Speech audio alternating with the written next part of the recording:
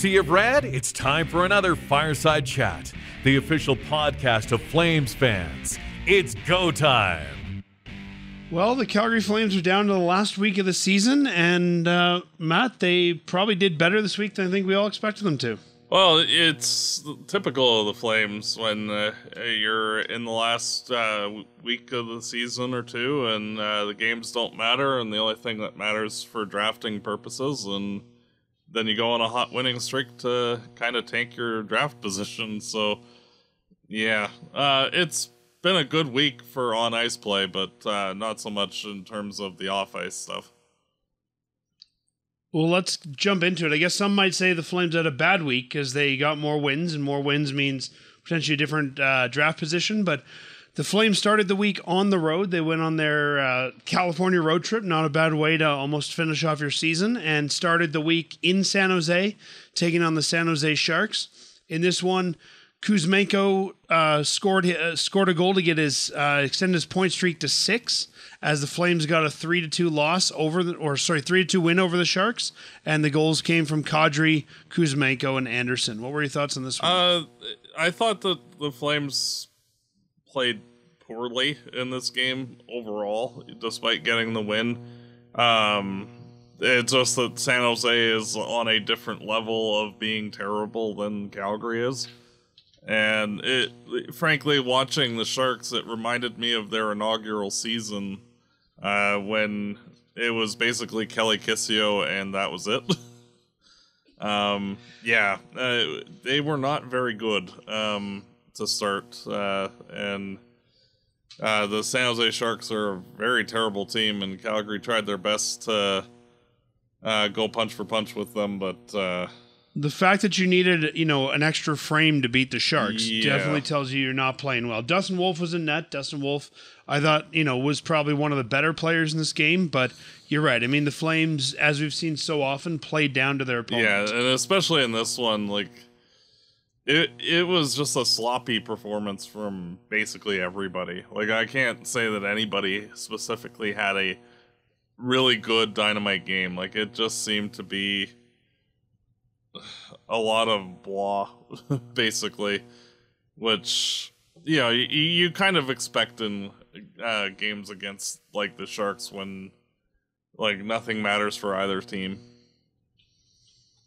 Yeah, but I mean, these are the things we've talked about for so long is you've got to, whether, the game's necessarily on the line or not, you've got to be able to beat those bad teams. And I think this is one of the reasons, and we'll talk more about this later in the show, but this is one of the reasons the Flames are where they are. True. Right? If you can't, be beating the Sharks handedly or Chicago or teams like that, I mean, you're going to run into issues. Oh, for sure. And it's not like the Flames are icing a very different roster now than they have for most of the season. No, and to their credit, defensively, the team is starting to look a little bit more composed overall now that they've been together for over a month. It's still, the talent level, though, is just not there on the blue line. So it's very hard, frankly, for the team to have cohesive structure when so much has changed in so little time. The Flames had Wednesday off, probably played some golf, and then on Thursday they were in LA to take on the LA Kings. Jacob Markstrom back in the net for this one as the Calgary Flames lost 4-1, which clinched the playoffs for the Kings. I thought there was some flashes in this game of the Flames looking good, but overall, again, a really lousy game for the Flames, in my opinion. Yeah, they kind of got their head caved in this one. Not a good performance by anybody, and it was, what you would expect from a team fighting for a playoff position versus a team fighting for a draft pick. And, they were not good at all in this game. And as you said, a couple of flashes of cohesive play, but, you need to be able to play 60 minutes, not a couple of flashes here and there. Yeah, exactly. And, for me, I was watching them and you'd see something. It's okay, they're getting it together. And, they'd have a good minute or two. And then it would kind of go away, and they'd just fall apart again. And then they'd sort of get their stuff together and you'd get a minute or two of good play and then it would fall apart again. And they looked sloppy. They didn't look like they were invested in the game. It was a very bad outing for the Flames. I agree. So the next night, the Calgary Flames are in Anaheim, one of the shortest trips in the NHL on a road trip. Most teams bust this because it's so short. And the Calgary Flames get a big win, 6-3 over the Ducks. Kuzmenko gets a hat trick, his second one in his career. Matt, it was funny. He didn't even know he got a hat trick. Oh, I know. That goal, it looked like Kadri had tipped it in, the second one for Kuzmenko. Especially from his point of view, but on the replay, you could see the just deflected in off of Gibson. So I can understand why he was confused on that one. His second career hat trick there. And it's, if you look at it, like the Flames were up 4-0 and ended up winning this one 6-3. Sorry. So, while it's great to be up 4-0, giving up 3 goals in any period, you can tell there's a lapse there. Yeah, and frankly, the timeout by Ryan Huska allowed the team to settle down a bit, and they were very panicky after the second Ducks goal, and then the third one came shortly thereafter, but after the Ducks drew to within 1, the Flames settled their game down, and Kuzmenko added a pair to drive the Flames to victory. Yeah, it was a well-timed timeout for sure. I thought, in this one, the Flames probably of the whole week, even the game that's going on as we're recording against Arizona, this was probably the best 60 minutes of hockey we saw from the Flames. Yeah, the game got a little bit away from them for the first 7 minutes of the third period, but beyond that, the Flames played fairly well throughout, and Anaheim is just a terrible hockey team.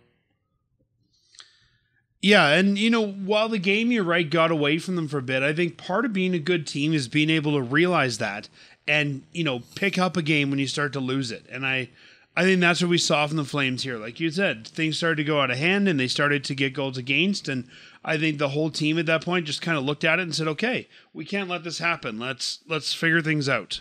Yeah, and they were able to collect the 2 points and continue their winning streak in Anaheim. I think that's now 8 in a row that the Flames have won in Anaheim. So, going from losing 20 in a row to now winning 8. Yeah, it's just bizarre. The Honda Center's not as scary as we maybe thought it was. It's like, oh, maybe we can win here. Okay, we will. And then the Calgary Flames came home after that. They are, as we record this on Sunday the 14th, taking on the Arizona Coyotes in what nobody thought would be a historic game, but likely the very last ever game between the Calgary Flames and the Arizona Coyotes. It's expected that the team will be moving from Arizona to Salt Lake City next year. And as we're recording right now, the Calgary Flames are up 6-5 in the third.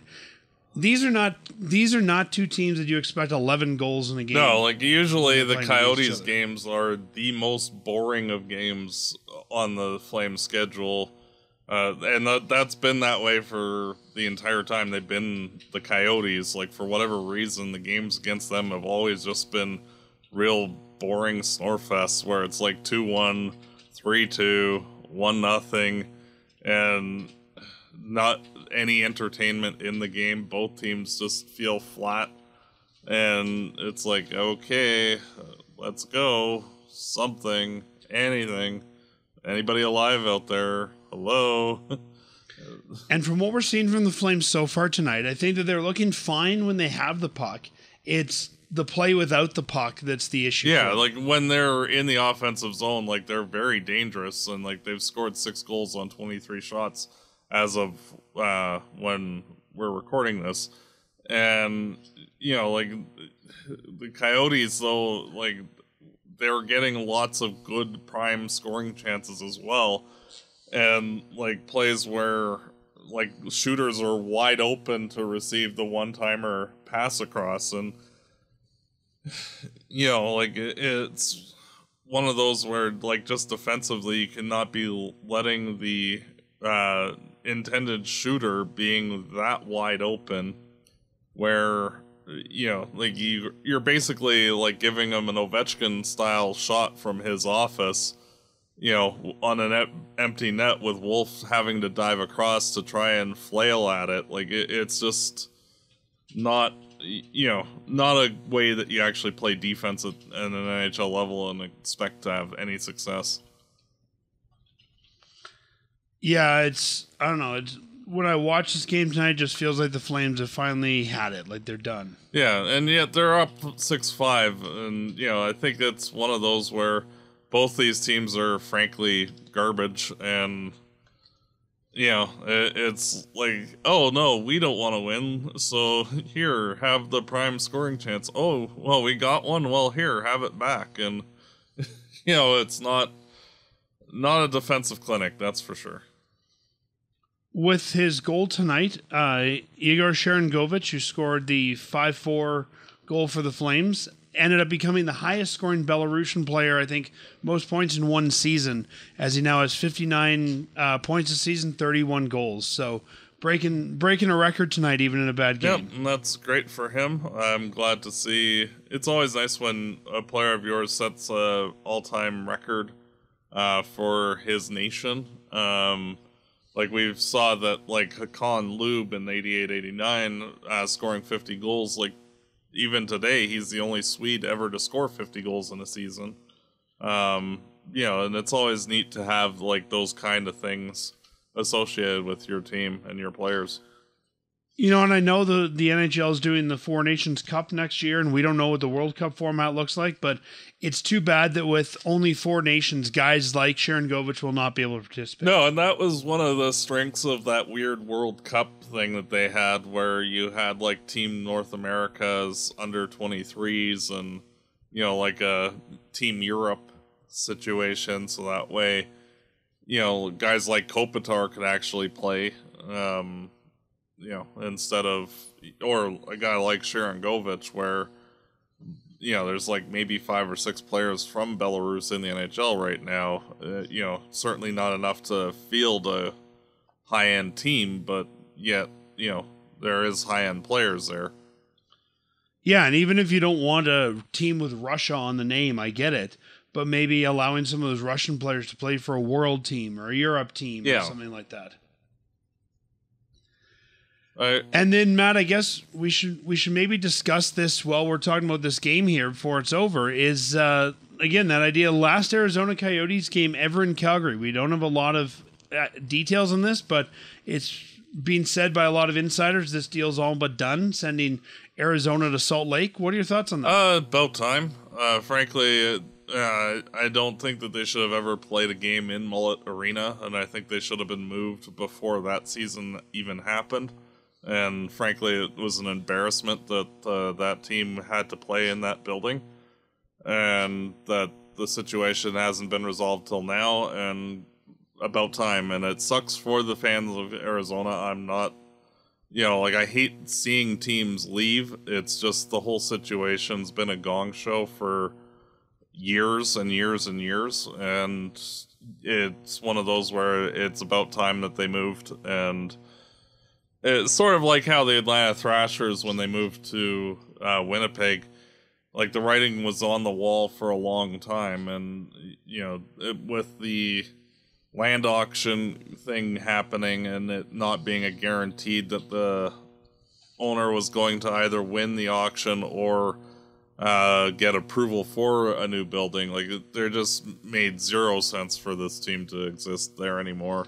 And even if we knew he was going to win it, I mean, buildings take 3-4 years to build, so they'd have to be playing in Mullet Arena for even that much longer. Yeah, exactly, and it's just not a good idea overall. So we will find out how this takes place over the next couple of weeks. Apparently, according to some insiders, after Arizona was in Edmonton, they told all the players that this was happening.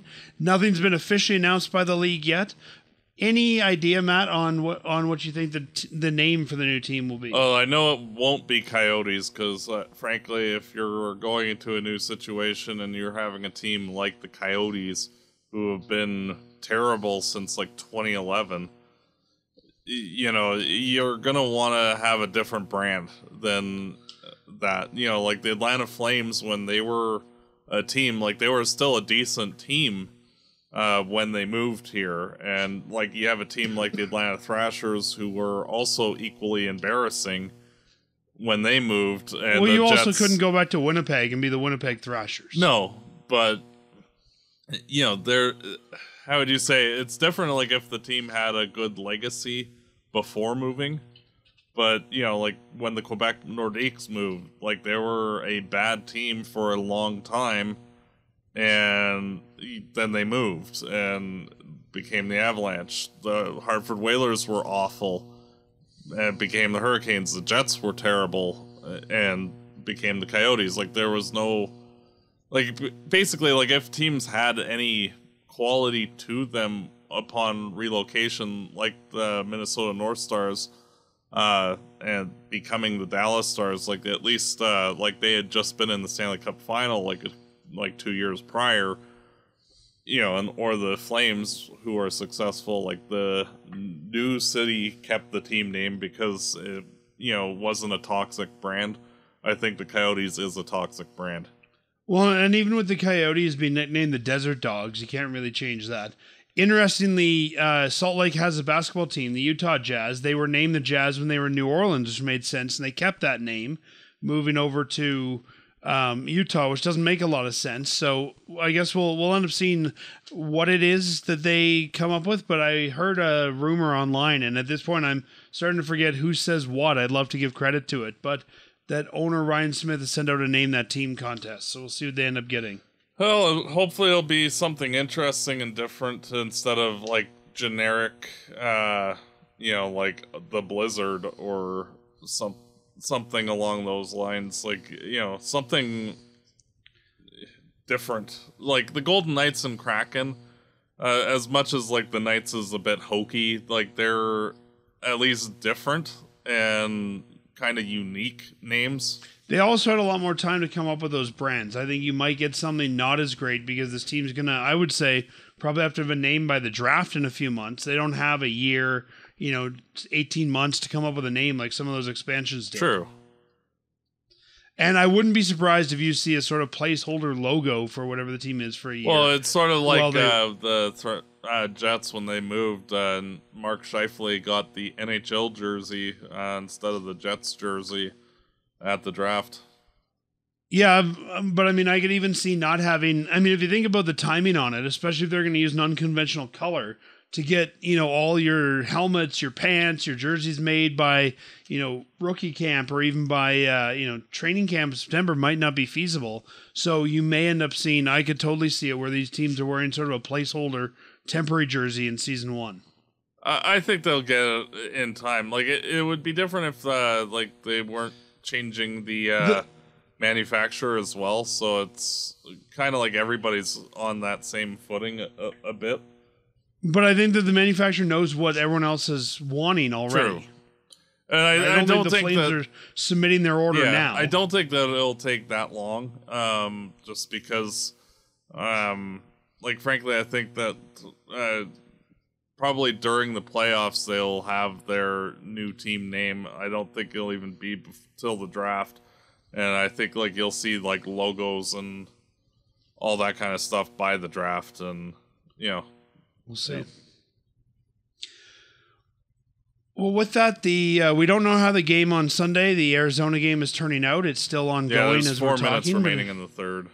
But if we take a look at where the Flames stand going into this game now in the stats, the Calgary Flames are...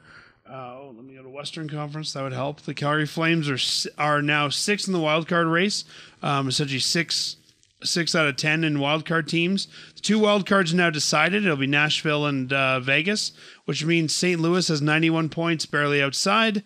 Calgary, after 79 games, has 36 wins, 38 losses, 5 overtime losses for 77 total points. Arizona right behind us at 75, then the Ducks 57, Chicago 51, San Jose 47, and the Kraken right above us at 79. So kind of middle of the pack of the losing teams. Yeah, and realistically, the Flames, if they hold on to win, they're going to pass Seattle into the 9th worst spot in the draft rankings, and could finish with as many as 83 points. And they have the tiebreaker on Seattle, but they do not on either New Jersey or Buffalo ahead of them. So, they'd have to basically win out, and Buffalo and New Jersey would have to lose their games in order for the Flames to pass them. Realistically, the game against Vancouver probably will result in a loss, so the Flames will probably finish in the top 9. Doubtful that they go down if they win this game. I was using tankathon.com, which has a mock draft simulator, and I was running it. I think I ran about 20 times today, and the Flames came up always at number 8, except for twice when they were number 9. So as things sit right now, with this Arizona game not completed, the Calgary Flames are likely to draft 8th this year. Yeah, or 9th, depending on Seattle. But where things are at right now. Well, if there's 2 minutes. We'll discuss the next couple of games next week. Yeah, there's 2 minutes left, and the Flames seem to be in control of the game. So if that's the case, then the Flames will pass Seattle for 9th. So, Matt, you and I talked last week about Dustin Wolf and the workload that he needed to get for the rest of the season, and we kind of said he had to play 50% of the games minimum going forward. This week, he started 3 of the 4. How do you feel about that workload for him? Perfect. He needs the ice time, and frankly, when you're playing 3 weak teams that are more of an AHL caliber than NHL caliber, he needs to, he's at least more familiar with that kind of level of game and team opponent instead of LA. So it's more important for him to ease himself into more familiarity with that. Exactly. And he hasn't played badly in any of the games. Like, even though he gave up 5 goals thus far in the Arizona game, he was not really responsible for a number of the Flames' goals against. Like, really exceptionally bad defense caused a lot of it. Yeah, and he's not playing bad. He has not only played really bad all week, but you can only be as good as the D in front of you, especially when you're a new goaltender. Yep. Flames have 2 more games after this. How many do you expect to see Wolf in? Probably both. I would agree that I think even though Vancouver's a good team, I think it'll be a good test of Wolf to put him in that game and see how things go. Yeah, and realistically, for Vancouver, they don't have a ton to worry about. Like, they've got a 5-point lead on Edmonton for the division, so they're going to win the division.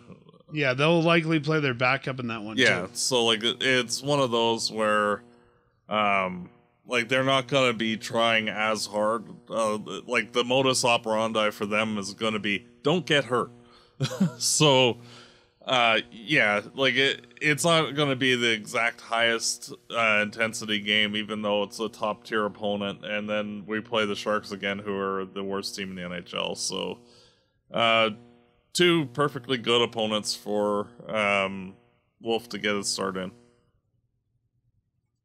Yeah, I think so too. And as we talked about, we need to see what Wolf can do as an everyday starter, and giving him 5 of the last 6 games, I think, is a great way to test that and see if he can do it night in and night out. Yeah, and realistically, it'll just help him in the offseason, and when the Flames or the Wranglers run in the playoffs, for him having the higher level experience, so that way they can work towards getting to that next tier with him. And he needs to take another step if he wants to be a starter in the NHL, and every bit helps.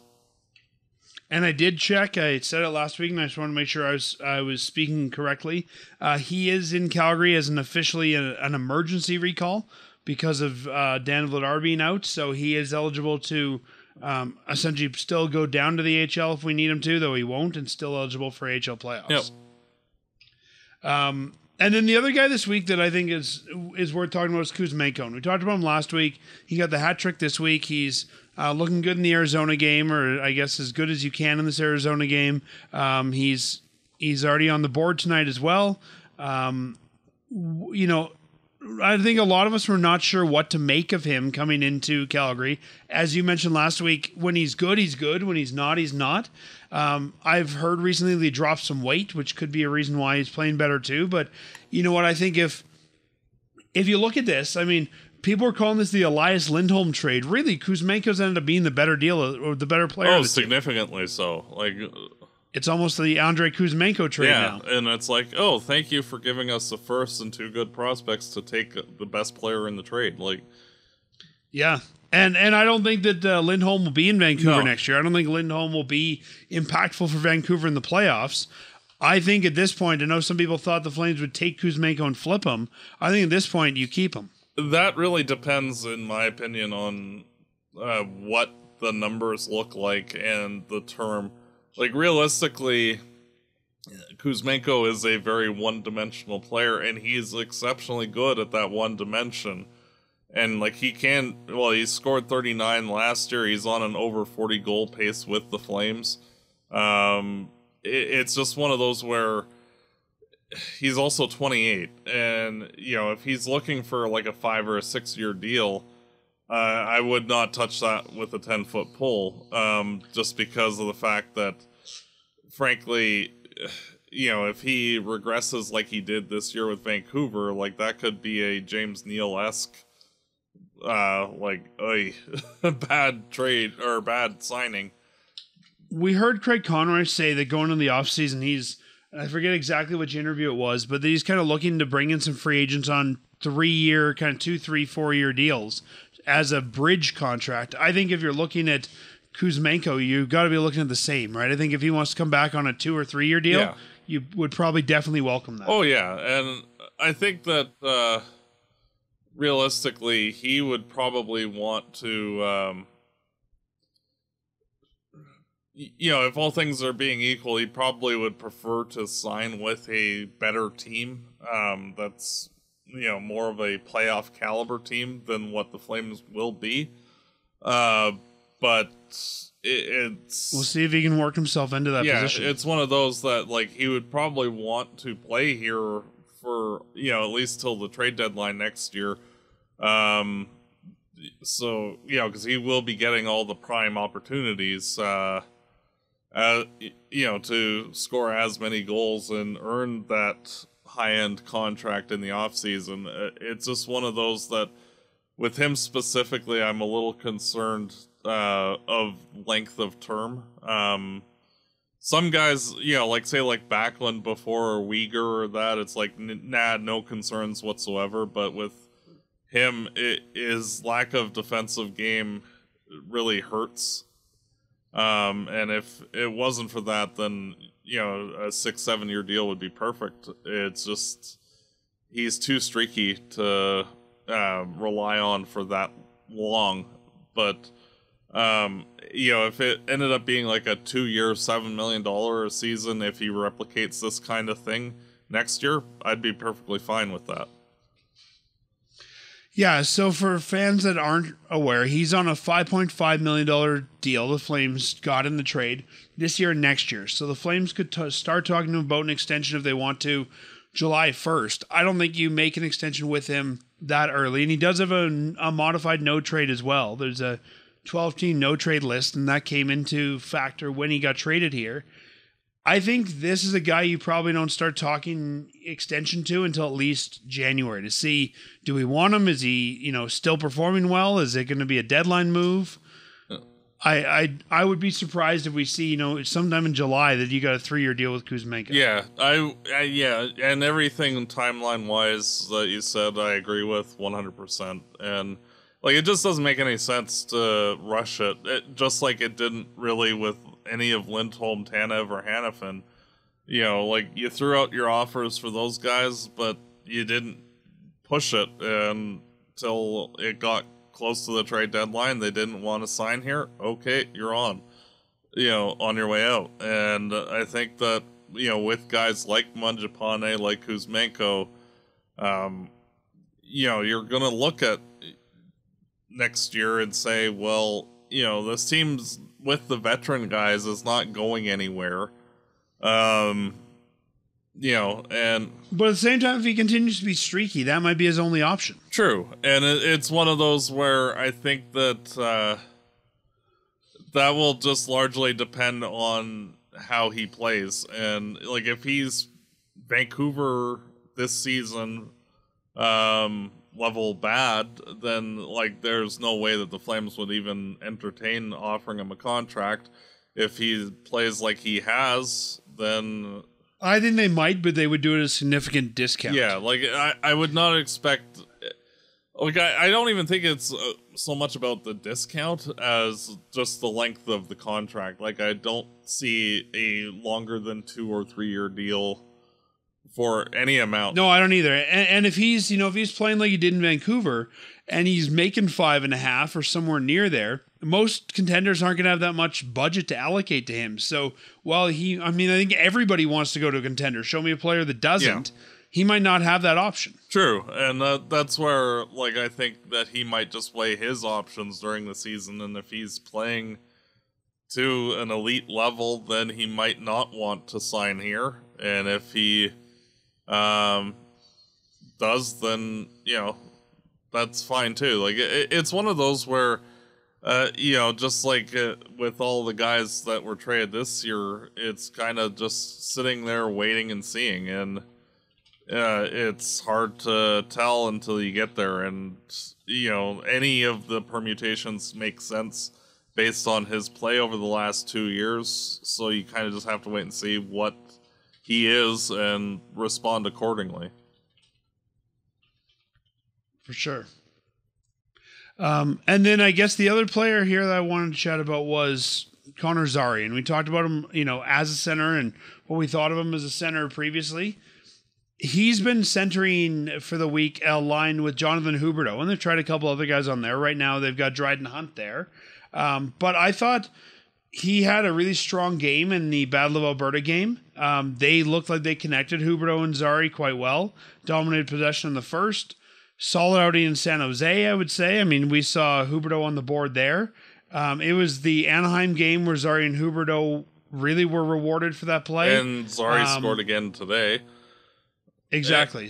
And he is fit like a glove, and he was a center throughout his junior career and as a AHL player, so it made sense to start him on the wing at the NHL to ease him in. But now that you're in, but that makes it sound like he's jumping right from junior to the NHL, though. This guy's played a couple years in American League, and he was still a winger there. Yeah, and it's one of those where it's not like he's going from junior to the NHL.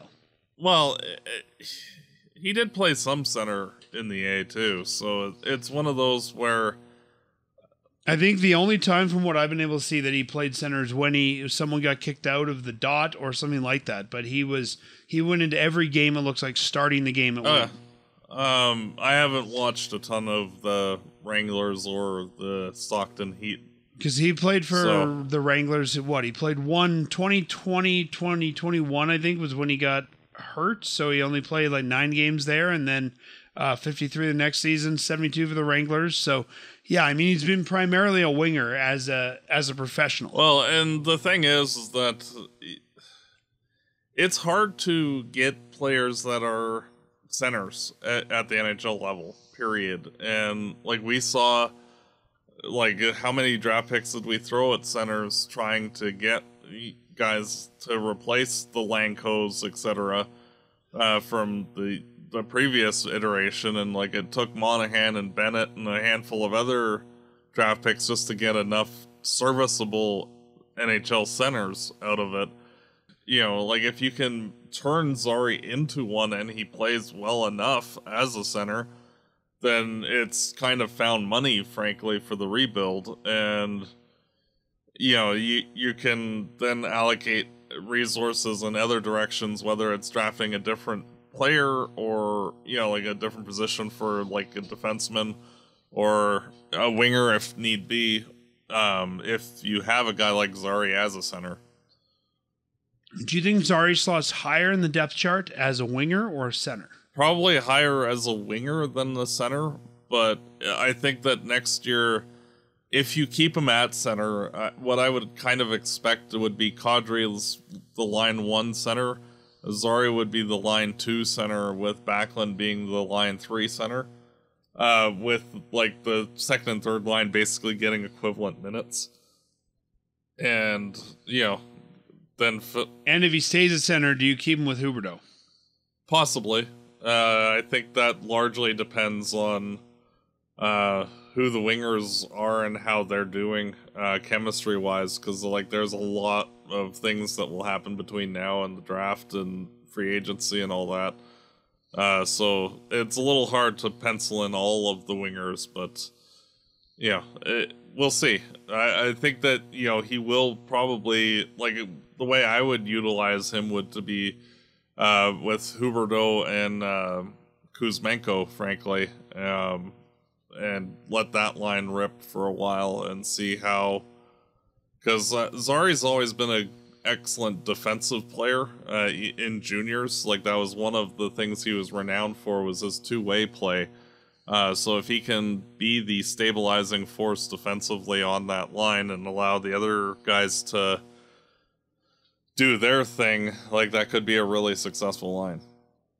Right now, the Flames have Marty Postel playing on line 1 with Kadri and Kuzmenko. They've moved Sharangovich back to wing, playing with Backlund and Mangiapane. Then we have Huberdeau, Zary, and Hunt playing on the third line. When I look at that, and I have a strong feeling the Flames are going to go out and get a centerman, whether it's through trade or free agent acquisition, I think that Zary becomes your 3-4 center. You can't do 4 because you got Rooney there. I think they'll probably end up moving him back to the wing next year, is my guess. And he'll probably be a top 4 winger. So he'll be on your top 2 lines as a winger. I think that's, you always want a guy you can slide over there, or who can, who you can move over if you need to, an injury or whatever. But I think you'll see him play more games next year as a winger than a center for the Calgary Flames. Yeah, I can definitely see that too. That's one of the benefits of having guys that are versatile, like Sharangovich, like Zary, like Elias Lindholm previously, where they can play all 3 forward positions at a relatively equal level. So, and necessity becomes the mother of, line deployment at that point. And, you kind of just play things by ear depending on what exactly your team is. Yeah, I mean, I think the Flames will give him options at both. I think they'll try him, especially in the preseason, at both, but I think he ends up going back to being a left winger. The next story here is the end of the year is just about upon us, and the internal team awards starting to be awarded. The first one got awarded today, actually, and it was the Peter Marr Good Guy Award. This is voted on every year by the local media that the Peter Marr Good Guy Award will go to the Calgary Flames player who best exemplifies Marr's values in their dealings with others: sincerity, integrity, dedication, and respect. This year's winner was announced after the morning skate today, and it's Blake Coleman. During the presentation of the award, Coleman appeared with his 2 daughters, and Wes Gilbertson of Post Media said this is the first time that one player has appeared on every ballot, which is very impressive. So congratulations to Blake Coleman for winning that one. I hope this isn't like the Lady Bing, where a lot of guys actually don't want to win it. We all know Peter Marr, and I guess maybe it's just the name of it that, makes it seem a little, I don't know, maybe a little soft. But Peter Marr is a great guy, still around, still there, did the presentation today, and good for Blake Coleman. Yep, definitely deserves it. I think from the media side, too, Coleman's been the guy that even after a loss has been able to come out, speak clearly, give the sound bites the media needs. I think he's had a heck of a season on the ice. Off the ice, I think he's grown more as a leader. I think this has been a really strong season for Coleman all the way around. I agree. And Matt, let's end off here. We don't have a ton of time. We're nearing our time here, so we won't spend a ton of time talking about this. But Al, our listener, who writes in very often, wrote us a question. He says, hard to believe it's nearing the end of the season already. I've always really enjoyed your podcast, and it certainly adds to the overall Flames experience, even though they didn't make it, though. I guess it's been a realization of an issue brewing for a while. Actually, that could be another topic. Why do we get to this point in retrospective? The non-signings, the Sutter experience, the lack of depth, the Gaudreau-Tkachuk phase, etc. So Al kind of asking us about how did the Flames get here? And I'll give my thoughts first. Then you can chime in. When I look back at things now, I think that ever since Brad Treliving came to town, there has been a push on an immediate playoff push. Brad's been building year by year to have a playoff team. I mean, we see him trading away first and second round picks, and we see him, making big free agent signings like Troy Brouwer, like James Neal, things that if the Flames would have gone deep that year, even won, wouldn't have become an issue. And it felt like, looking back, the Daryl Sutter signing, I think, was a signing designed for immediate success. I think every year Brad's been mortgaging the future to bring in players that can help that year, maybe the next year. And the Flames, I think, are in this position because they did mortgage some of those pieces. They got rid of some of those pieces. They brought in older players. They spent more money on guys like Kadri, things like that, but they were really pushing year by year for the playoffs. And I mean, they're not the only team that did that. Don't get me wrong. I still think Treliving's a great GM. I still think he did great things for the Calgary Flames, but I think the Flames are where they are because they were looking year by year to be a contender. Well, and this has been my criticism of every single Canadian team since '93. None of the teams actually, there's a reason that no team in Canada has won in 31 years, and it's not because of Gary Bettman.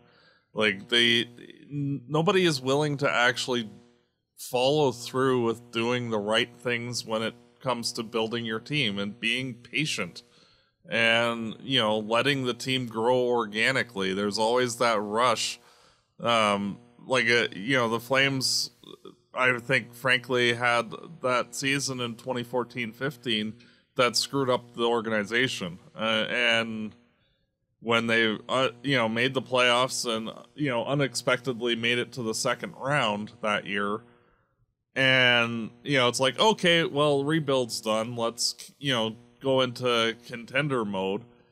And, the Flames didn't have any depth in their organization. They only just had a few guys, frankly. It was just Monahan, Bennett, Gaudreau, and a few other small pieces. And, in my mind, rebuilding teams need to have, at a minimum, at least 20 top-tier prospects, Hanzik level, where it's your foundational guys in your prospect pool, like Poirier, like Morin. Players that you're Wolf. expecting to be Possible guys who are going to be starters at, on your top line, top level. Yeah, that sort of thing. You look at teams that have been successful, I'm going to use the Chicago Blackhawks as a blueprint.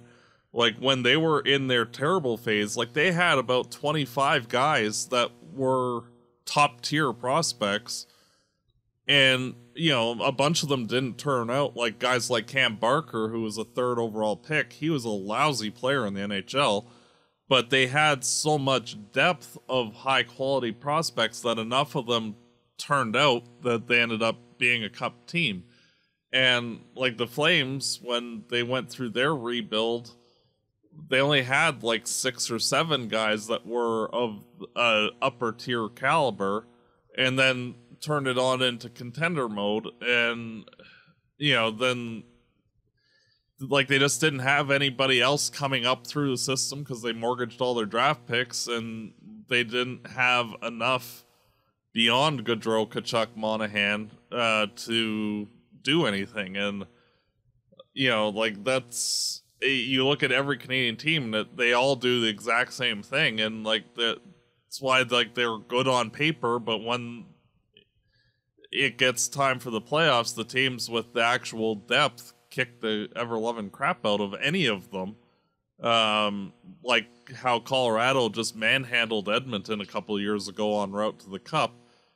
and you have to build your team sort of like Colorado or Chicago or Boston, where you have just a dearth of high quality guys coming up continually in order to, maintain your team. And like right now, the Flames have maybe 5 or 6 guys that are in that group, if that. And, it's going to take a while to build up those assets. And, frankly, the death knell for the team as it was the entire organization was built around Tkachuk and Gaudreau, and then you delete those 2 guys, and it doesn't matter who you put in, the team's going to fall apart. And, to be fair, they did nearly make the playoffs last year, which I think is an achievement in and of itself. And, it's just one of those things that they just have to build from here and get as many top-end guys as they can and hope. If we look at each season as a vacuum, it wasn't terrible, right? I mean, if we look at each season as building for that season, and at the time, I've criticized the Calle Yarncroke deal a few times and how much the Flames gave away for that. But on a year that it looked like they could go deep, that's the kind of deal you make, right? You make those deals to bring in, veteran guys. But now looking back at it, now looking back at the Hamilton deal and a lot of these deals, maybe they weren't the best deal to make in hindsight, but hindsight's always 20/20. I think Tree was building what he was doing what he had to do. And we can look back at the Huberdeau deal and say it's not a good deal at this point, maybe. But at the time with, Tkachuk asking to leave and wanting that to be the destination, that was probably the right piece to acquire from Florida. Well, and frankly, what gets lost in that, in my mind, it's the Huberdeau or the Uyghur trade with Tkachuk. Exactly. He has really cemented himself as a top tier, top 10 defenseman in the NHL over the last couple seasons, and he's under contract for a long time. And, in a lot of ways, how he is as a player and a person, he reminds me a lot of Mark Giordano. And so, in my mind, he kind of has replaced that role for this team for the, foreseeable future. And, as much as Huberdeau's, up and down, if he can find a way to recapture more of what he's been since the new year, heading into next year, the trade will look a lot more balanced. But I think that, the Flames didn't get fleeced entirely in that trade. No. And even with Huberdeau's deal, yes, the Flames re-signed him, but again, at the time, with the information we had, it didn't seem like a bad deal. No, right now, maybe realistically, the Huberdeau that's playing now is probably a $6.5 to $7 million player, and that's with how badly he's struggling. He's still a high quality player. So yes, he's overpaid. You just hope that he turns more into the $8-9 million kind of player next year, and go from there. Yeah, hopefully that answers everything. Sure, there's non-signings. There's been talk in non-trades. There's been talk about, the Flames had the chance to bring in Eichel. The Flames had the chance to bring in Stone.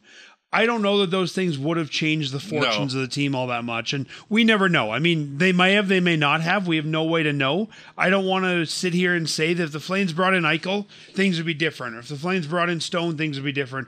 We don't fully know what the return on either package was.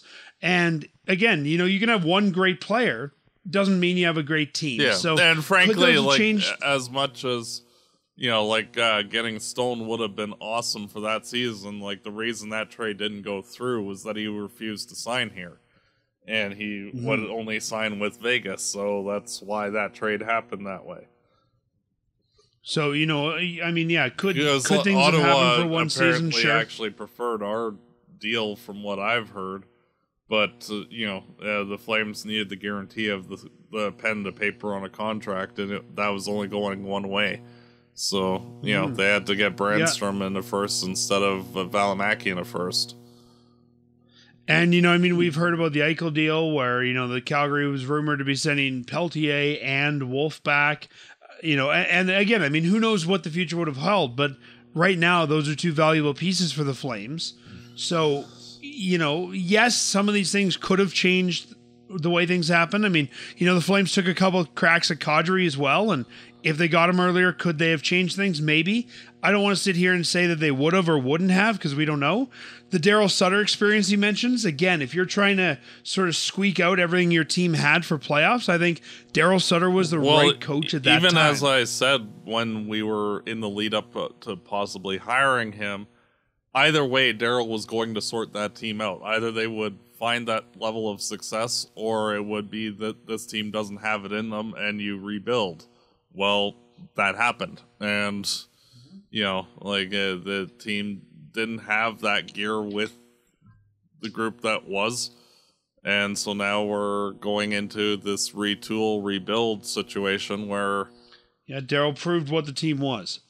Yeah, and that was a necessary thing. And, I know some people don't like Daryl or, hated that how it turned out. But, to me, it was a picture-perfect situation. Like, the Flames were really awesome the 1 year. And before Gaudreau and Tkachuk left, gave themselves as much of a chance to be a cup caliber team that year. It didn't pan out, and now you see what the team, that there wasn't that next level to that iteration of the team, and you move forward. And, we're in that phase, and Conroy's done an excellent job thus far. Yeah, I mean, Conroy, Huska, I think, needs credit as well. Neither of those Huska's guys would be in their role if not for the Daryl Sutter experiment. Yeah, and I do have to say that Huska has done an absolutely picture-perfect job, in my opinion. For a first-year coach, in a situation like this, it was not an enviable situation for him to start his NHL career as a coach. And in my mind, he passed with flying colors, and... I'm perfectly content with him being the coach for the foreseeable future. Huska's a development coach, and that's what the Flames need right now. You don't need a Tortorella. You don't need, a Sutter. You need a development guy, and that's what they've got. And honestly, with how well he teaches defense, I would not be surprised if he doesn't eventually turn into a John Cooper level guy. Yeah, and that's high praise from me. And for listeners that don't know what you mean by that, explain a little bit. John Cooper, he came up with the Tampa Bay Lightning in their organization, and he was very much a defense-minded coach when he got hired, and he helped to build the Lightning into the Cup team that they became, and the perennial elite team that they've been ever since. So he's the longest tenured coach in the NHL and won several Stanley Cups and all that. And I could see Huska being that caliber of coach if, especially with his ability to teach defense. Yeah, I mean, we'll see. Again, I don't want to predict too much out, but hopefully I'm not necessarily saying with us. I'm just saying... For sure. Like, of young coaches, like... He seems to be of that group that will be the guys that get hired again and again and again. More so than some of the guys like the Oilers have hired, where it's like, oh, he got hired and then you never hear from him again. Yeah, I mean, that's kind of been the curse of Oilers coaches, though, right? True.